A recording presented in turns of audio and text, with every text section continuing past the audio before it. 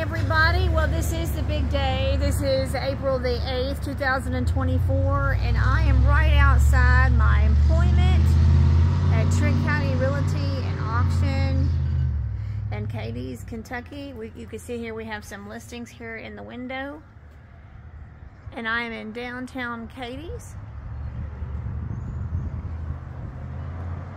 And it's about 10 minutes or so away from what we were supposed to experience. I can already feel the temperature dropping. Now, I don't believe that we are going to actually be in the path of totality, but I can feel the temperature change. I can feel the dustness approach. And look at all these pigs we have down here. In Cadiz, Kentucky, they have a pig on every corner. They do. They have a pig on every corner in Cadiz, Kentucky for a ham fest. Look at, well, that's 4 pigs right there. Look at that. It's not even on every corner. There's a pig. There's a pig. There's a pig. There's a pig. You just keep going on and on. See if I can't show you the wind blowing the sun right here. Welcome to Cadiz, Kentucky. But the temperature is certainly dropping, and I did not get those glasses. I didn't get those solar glasses. So I don't have any special solar glasses. So I can't be looking directly at the sun.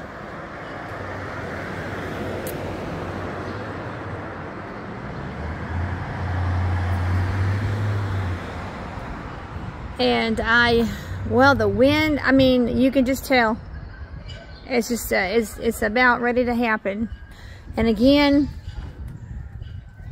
I remember in August of 2017, AJ was 5 years old and he was in kindergarten.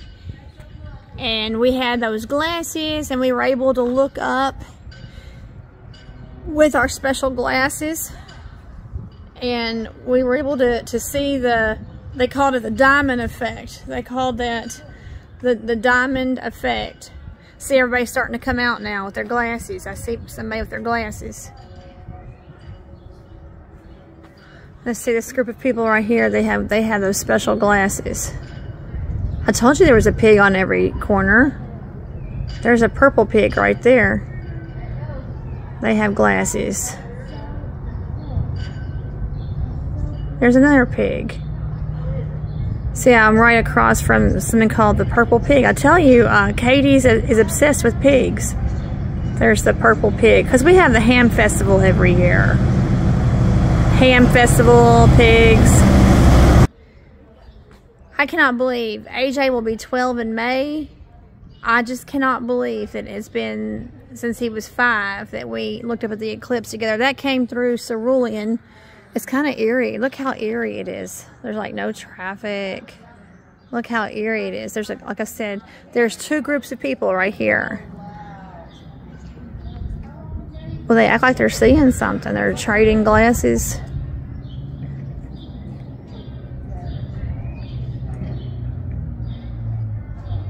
They're all taking turns with the glasses over there.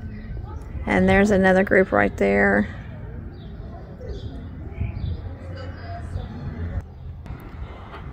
Well, I can definitely feel the shadow coming, but I'm not going to look up in the sky without glasses on myself.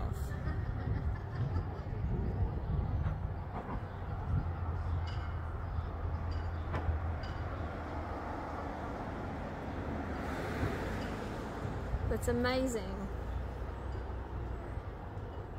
It does feel like evening is setting in. Even being in the partial, even not being in the totality, but just being in the partial. It's eerie.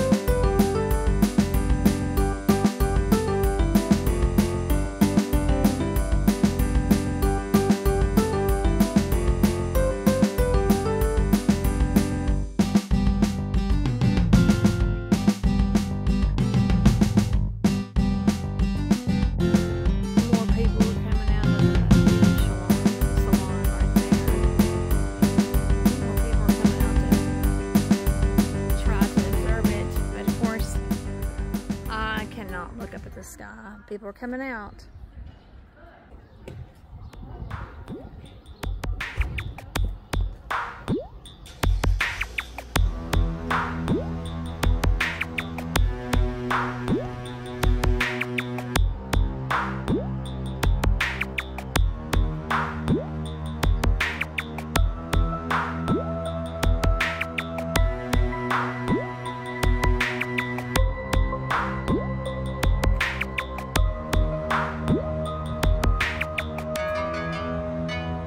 Sadly, we had a little bit of shadow cover. It's been about 15 minutes now, and we had a little bit of shadow cover, but that's about it. In fact, I'm going to wave at my shadow. Can I see my shadow? There we are. We had a little bit of a shadow cover with the eclipse, but now the sun is starting to come back out. So reporting from downtown Cadiz, Kentucky.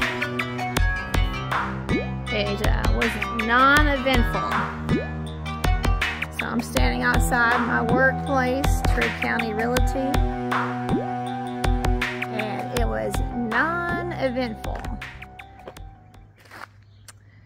Not like the path of totality that we had in 2017, which I guess that was 7 years ago. Non-eventful. But hey, it was kind of fun to see what it was going to do. We had a few onlookers, so we had a few people come out, but that's about it. But at the same time, when I think about it, I've seen all day, I've seen things all day about the hysteria, the traffic hysteria, the craziness of people traveling, the jammed roadways, the jammed highways and byways, just the craziness, the overall amazing panic, the panic that has set in. And there's been a great deal of panic set in over this eclipse. Just the government, I think, specializes in hyped up panic. Panic, panic, panic. So I am thankful that even though it was just a small shadow and I didn't get to see a full eclipse, at the same time, I'm thankful that I was not involved in all the mass hysteria and the mass panic, because there was plenty of mass panic every time I turned on YouTube or I turned on any type of screen today, all over social media, all over Instagram, all over Facebook, all over YouTube, just the hysteria of this eclipse. But you know what? I know the Lord Jesus Christ, and I know that I am saved. And I know my Redeemer lives, and all the panic about, oh, Jesus is coming back and Jesus is coming back. Well, here's the thing. No man knows the hour or the day. The Bible says that no man knows the hour or the day. So anybody who says that Jesus is coming back, this eclipse means that Jesus is coming back, you're already a false prophet. You're already a false prophet, because the Bible says that no man knows the hour or the day. So, and besides, I know Jesus Christ is my Lord and Savior. So if he were to return, I have no panic or fear over that. So again, even though I missed a glorious, spectacular eclipse this time around, I saw one 7 years ago. I missed it this year, but that's okay, because I'd rather miss it than be involved in the mass panic and the mass hysteria. And I know that my Redeemer lives. Praise the Lord Jesus Christ. And I'm going to thank him for just another day. I'm going to thank him for this April the 8th, 2024. I'm just going to thank him for another day. And if I live to see tomorrow, that's another day that he's gifted me. So praise the Lord. Well, that's it from Cadiz, Kentucky, downtown Cadiz, Kentucky, for the shadow. That reminds me of Lamentations, the shadow of turning. There is no shadow of turning with the Lord Jesus Christ. Amen. Y'all have a great day in the Lord.